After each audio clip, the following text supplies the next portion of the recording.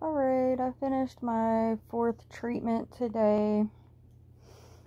I didn't have any side effects during, and I still don't have any right now other than just being tired, but I think that's because I didn't sleep last night. I had a really hard time falling asleep because I was so super nauseous.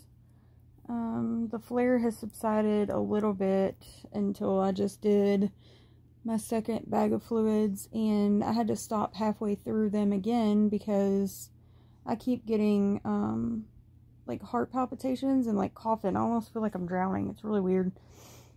I need to message my doctor because this is now the 2nd time that that's happened, and it's a little concerning. But yeah, so there was something I didn't know if I told you guys, that gastroparesis can go into remission. I feel like I've been in remission for like, a couple of weeks, but a lot of people don't have super bad flares all the time, but I kind of stay in one, and I feel worse as the day goes on, which is very weird.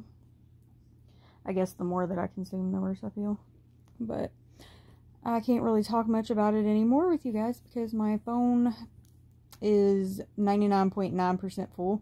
So every time I talk, I've got like less than 3-4 minutes to say anything. But so this is fun. My tube is stuck on the IV part. I can't get it off. I've been waiting for like 2 hours for Josh to get done doing whatever he's out doing to come get this off. I really want to go to bed. I'm starting to get a headache.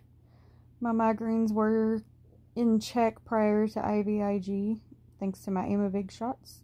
But now that I started IVIG, I'm getting them all the time.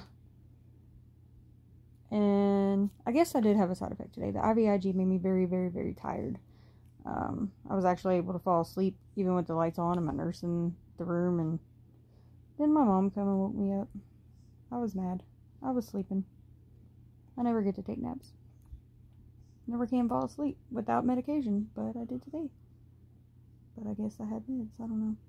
So we're going to hope that since this is the 4th week, I've experienced all the side effects I'm going to experience, and we're hoping that I'm going to do better this week. I need to go back to work. I can't stand this anymore. I hate COVID. Okay, I'm going to try to see if Josh is on his way because I really want to lay down. I will try to find some more facts to throw at you guys tomorrow. Good night.